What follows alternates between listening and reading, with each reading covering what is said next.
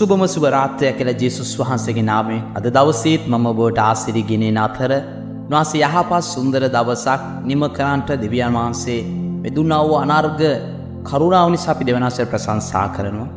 හොඳයි වෙනද වගේම අද දවසේත් උන්වහන්සේගේ වචනේ කාරණාවක් බලන්න යනවා. ඊටම පසු පියාශ්‍රා කාරණා දෙස අපි ආශ්‍රා කරමු. රාත්‍රියම ඔබ සමග බෙදා ගන්න යනවා. හිතෝපදේශ පොතේ 4 වෙනි පරිච්ඡේදයේ 20 වෙනි පදයේ සිට 22 වෙනි පදය දක්වා ලියවිලි තුල මෙලෙස සඳහන් කර තිබෙනවා.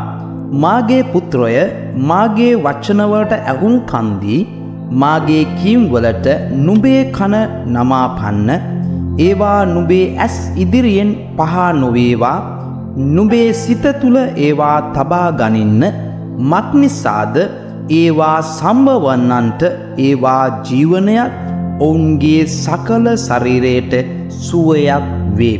ආමෙන්. හලෙලූයා. මේ ස්ථානයේ තුල ආත්මනාස ඔබට මට යම් කාරණාවක් නිදරව් කරනවා. දෙවියන් වහන්සේගේ වචනේ තිබෙන සත්‍යතාවයන් තුල. මේ ස්ථානයේ උන්වහන්සේ ආමන්ත්‍රණ ඔබටයි මට. මේ ස්ථානයේ මාගේ පුත්‍රය.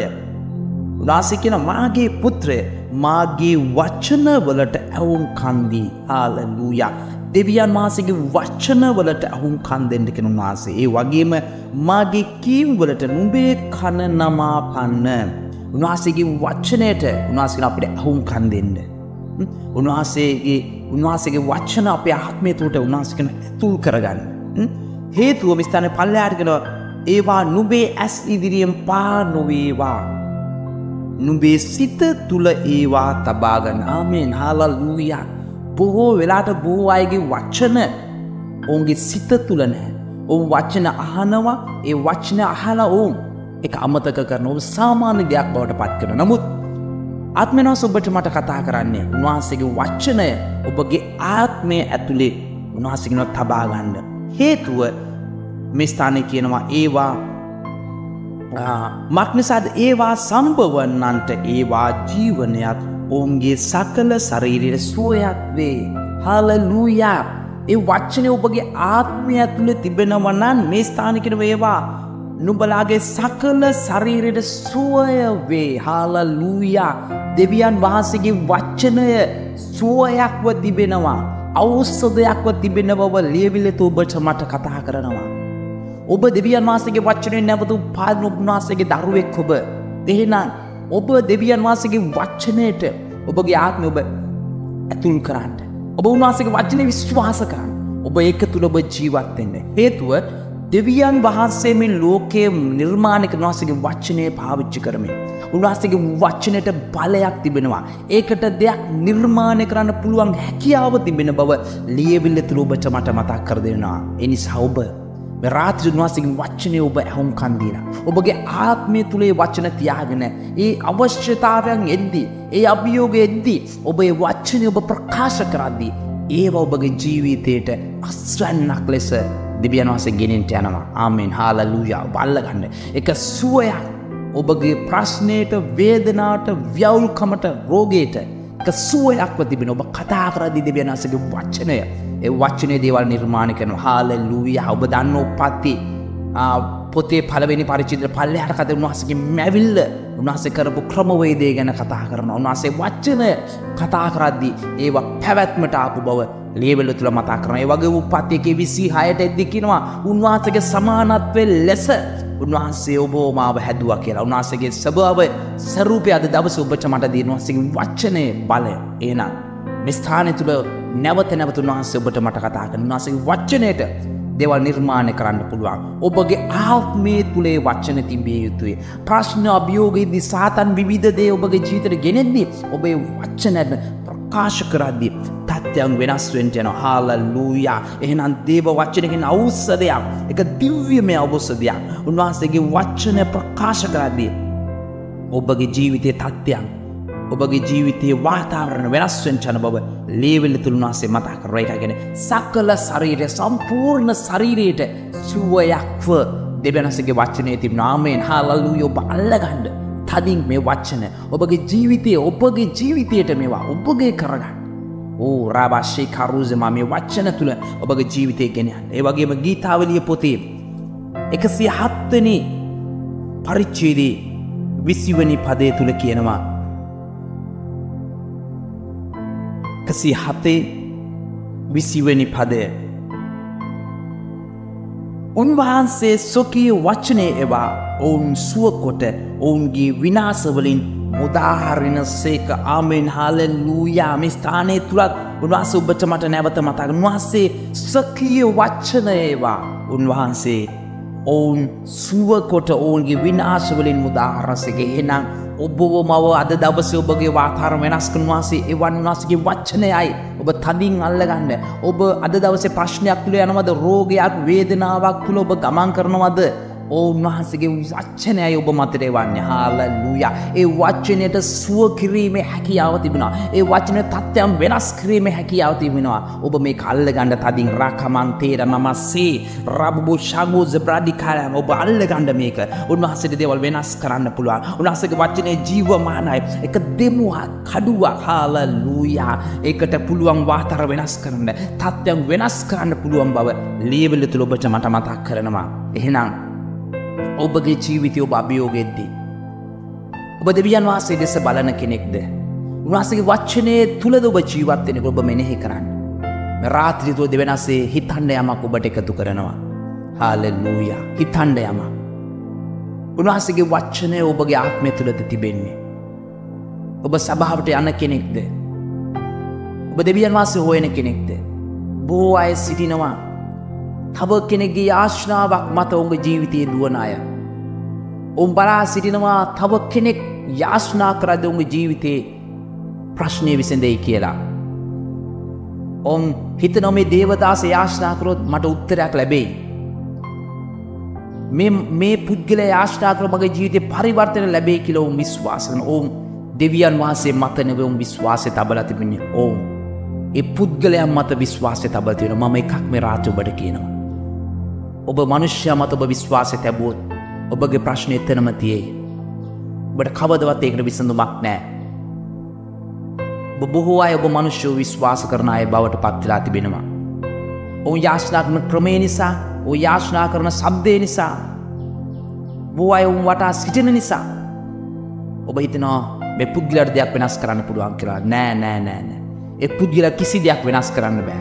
ඔබගේ ජීවිතය වෙනස් කරන්න පුළුවන් එකම කෙනා දෙවියන් වහන්සේ පමණයි. මේ ස්ථානේ පැහැදිලි. උන්වහන්සේගේ වචනේ ඔබගේ ආත්මය තුළ ඔබ නිදාන කරගන්න. ඒක ඔබගේ ආත්මය ඇතුළට ඔබ ඇතුළු කරගන්න. ඔබගේ ප්‍රශ්නේදී වචනේ ඔබට මතක් කර දෙයි. ඔබගේ ප්‍රශ්නයට පිළිතුර ඔබම නිර්මාණය කරන තැනට ඔබ එන්න ඕන. ඔබ දෙවියන්සේගේ දරුවෙක්. උන්වහන්සේගේ ස්වභාවය ඔබට දී තිබෙනවා. ආමෙන්. හාලෙලූයා. මේ රාත්‍රිය ඔබේ කල්ල ගන්න. උන්වහන්සේගේ හැකියාව ඔබට දී තිබෙනවා. ඔබ දෙවියන්සේගේ වචනේ නිදාන කරගෙන ඔබ ඒක තුල ජීවත් වෙන කෙනෙක් බවට ඔබ පත් වෙන්න. උන්වහන්සේ ඔබගේ ජීවිතය තුල සිටීමේ ඒ සුද්ධාත්මනස ඔබ සමග සිටීමෙන් ඔබගේ ජීවිතය වෙනස් කරන්න උන්වහන්සේ බලවත්ව සිටිනවා. එහෙනම් ඔබ දෙවියන් වහන්සේ පමණක් විශ්වාස කරන කෙනෙක් බවට පත් වෙන්න. ඔබ දෙවියන්සේගේ වචනය ඔබ ආත්මය තුලට ඇතුල් කළා. ඒ වචනය තුල ඔබ ජීවිතය ගොඩ නගන කෙනෙක් බවට පත් වෙන්න. ඒ වචනය තුල කතා කරනවා පර්වතයේ මත ගොඩ නගන නිවසයි, වැලි මත ගොඩ නගන නිවසයි ගැන. ඔබ බොහෝ අය සිටින්නේ වැලි මත නිවසවල් ගොඩ නගාගෙන. ඔබට පීඩාව ප්‍රශ්නේදී ඔබ වැටෙනවා. ඔබ දවසක් සන්තෝෂෙන් ඉන්නේ, දවසක් ඔබ දුකින් ඉන්න කෙනෙක් බවට පත් වෙනවා. ඔබගේ අඳහිල්ල මැරිලා හේතුව ඔබ තුල වචනේ නැති නිසා, ඔබ තව කෙනෙක් විශ්වාස නිසා, ඔබගේ ආශාව තුලින් ඔබ දුවන නිසා. නමුත් ඔබ පර්වතයේ මත නිවස සදාගත් කෙනෙක් ලෙස ඔබගේ ජීවිතය ඔබ වෙනස් කරගත්තොත් දෙවියන් වහන්සේ පුදුම දේ ඔබගේ ජීවිතේ කරන්න. ඔබ වචනේ ඇතුල් කරගන්න. උන්වහන්සේගේ වචනයයි ඔබව සුව කරන්න දෙවන්නේ. උන්වහන්සේගේ වචනය ඔබව නිදහස් කරන්න යන්නේ. අද දවසේ වචනේ ඔබට දී තිබෙනවා. ආමේන්. හාලෙලූයා. වචනේ ඔබ තදින් අල්ලගන්න. තදින් අල්ලගෙන ඒක තුල ඔබගේ ජීවිතේ ගොඩ නගමින් ඔබ ඉදිරියට සයිහලට ගමන් කරන්න කියලා මම කියනවා ඔබට. උන්වහන්සේ ඔබව අත්හරින්නේ නැහැ. උන්වහන්සේ ඔබගේ ස්වාමීන් වහන්සේ. උන්වහන්සේ ඔබගේ තාත්තා. ඔබ උන්වහන්සේ අත්හරින්නේ නැහැ. ආමේන්. පියාණන් ඔබට ස්තුති කරන මේ වචනේ තුලින් ඔබ අපිට දෙන්නා වූ ඒ රහස් නිසා, ඒ ගැඹුරු නිසා ස්වාමී වචනේ තුල ජීවත් වෙන්න ඔබ අපිට කරුණාව දෙන්න දෙවියන් වහන්සේ. පියාණනි, මනුෂ්‍ය මත නෙවෙයි ඔබ වහන්සේගේ වචනේ මත විශ්වාසය තබාගෙන ඒ වචනේ අපේ ආත්මය තුල තබාගෙන අපි අභියෝග ප්‍රශ්නෙදී ඒවට විරුද්ධව කතා කරන්න පුළුවන් හැම කෙනෙක්ම තම නිදහස් කරන්න කියලා ආශිර්වාද කරනවා ජේසුස් වහන්සේගේ නාමයෙන්. ඒ වචන නිතර ඇහුම් කන් දීලා ඒක ආත්මයට ඇතුල් කළා. ඒක ස්වභාවයක් බවට උන්ගේ ජීවිතේ පත් කරගෙන ඒක තුල ජීවත් වෙන පුද්ගලයන් බවට පත් කරන්න කියලා. මම යාඥා කරන මේ රාත්‍රිය තුල පියාණනි මගේ දෙවියන් වහන්සේ මේ හඬ අසන හැම කෙනෙකුම ජීවිතේ වචනයෙන් ශක්තිමත් කරන්න වචනයෙන් පුරවන්න සෝනේ සැබෑ දෙවියන් වහන්සේ වන්දකින්න පෞද්ගලිකව කෙනෙක් කෙනාට කරුණාව දෙන්න කියලා මේ රාත්‍රිය මම යාඥා කරනවා ජේසුස් වහන්සේගේ නාමයෙන්. ආමේන්. හalleluya. හොඳයි මම වෙනද වගේම රෝගීන් උදෙසා යාඥා කරන්නට යන ඔබ යම් කෙනෙක් රෝගීව සිටිනවද? මේ මොහොතේ වෛද්‍යවරුගේ බලාපොරොත්තු අතහැර ගන්න කියලා තියෙනවද? නමුත් මගේ දෙවියන් වහන්සේට පුළුවන් සියල්ල වෙනස් කරන්න. උන්වහන්සේගේ වචනේ ඔබෙන් ඔබව සුව කරන බව උන්වහන්සේ ප්‍රකාශ කර තිබෙනවා. උන්වහන්සේ පොරොන්දු දී තිබෙනවා. මේ රාත්‍රියේ උන්වහන්සේගේ වචනේ ඔබ මත නිදහස් වෙන්න යනවා. ඔබව සුව කර පිණිස ඔබ නිදහස් කර පිණිස ඒ වචනේට හැකියාව තිබෙන බව ලීවිල තුල ඔබට මට මතක් කරනවා. ස්වාමීනි යම් කෙනෙක් රෝගීව සිටිනවද මේ වෙලාවේ? යම් කෙනෙක් වේදනාවෙන් සිටිනවද?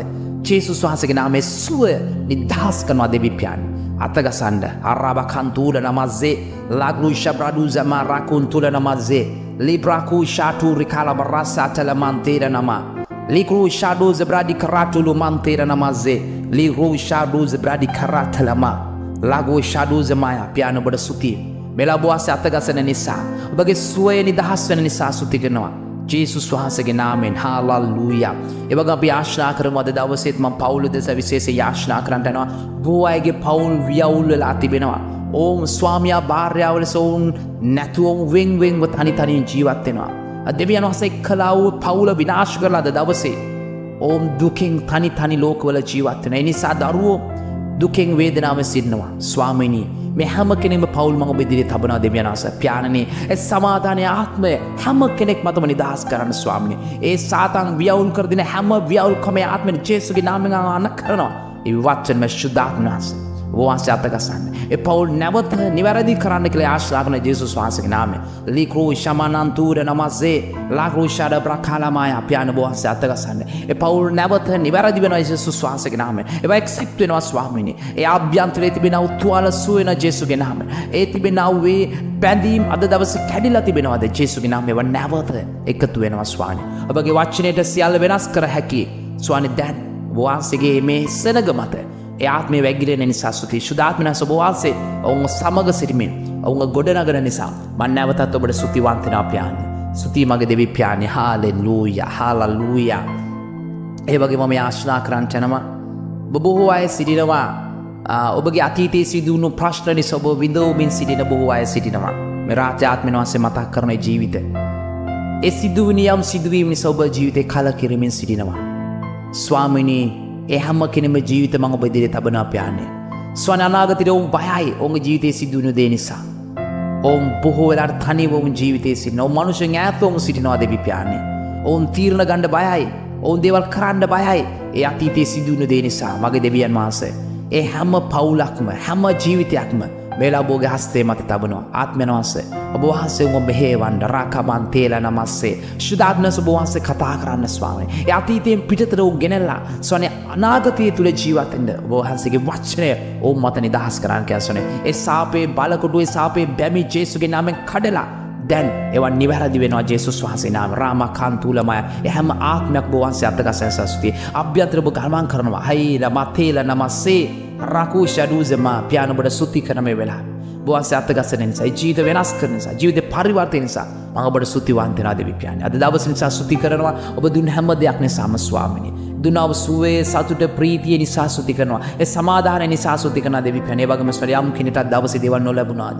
ඒ හැම නොලැබුණු දේයක් තුලම ඔබ වහන්සේ යමක් උඩ උගන්වමින් යමක් උඩ දෙන්න ඔබ වහන්සේ සැලසුම් කරමින් යන නිසා සුති කරනවා පියාණන්. ඔබව තේරුම් ගන්න ඔබව අඳුන ගන්න ඒ හැම ජීවිතේර ඔබ වහන්සේ කරුණාව දෙන්න කියලා ආශා කරන පියාණන්. ලැබුණු නොලැබුණු හැම දෙයක් නිසාම සුති කරනවා පියාණන්. අද දවස බාර කරනවා රාත්‍රියේ බාර කරනවා සූබන ඉඳ දෙන්න දෙපෙන. උදෑස නැකිටින කරුණාව දෙන්න පියාණන්. ඔවුන් කරන සියල්ලදී ඔබ වහන්සේ සිටීමෙන් මඟ පෙන්වීමෙන් ඔවුන් නිරන්තර ගෙන යන ක්‍රම මේ ආශා කරනවා. ජේසුස් වහන්සේගේම ඒ බලවත් වූ නාමයෙන්. Amen. Amen.